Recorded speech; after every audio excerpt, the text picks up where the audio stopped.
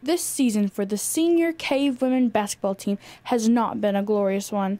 Out of their 19 non-conference games, they have only won 7. Out of their 8 conference games, they have only won 2. Well, you know, our season, the win-loss record doesn't look particularly strong, but, you know, our schedule, our strength of schedule was incredible. I mean, according to our Max Preps, who's affiliated with the AAA, we had one of the top 7 strongest schedules during the year. Despite the team's unlucky season, they seemed to pull it together in the district tournament at Pocahontas. They beat Brooklyn, who was second in their conference, during the first round. They came back to face Harrisburg, who was third in their conference, and beat them as well. The Cavewomen ended up placing second in the district tournament.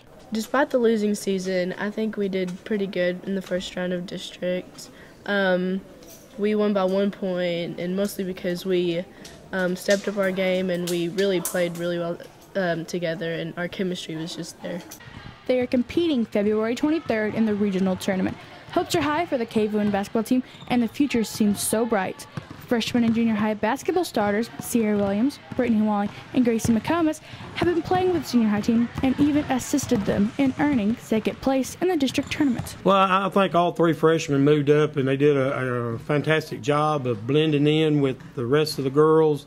You know, they gave us some key moments to help out. They came in at the right time, at the right place, and they've helped us win some of these games, the past few games. And for next year, I think they're going to be pretty decent, if not good.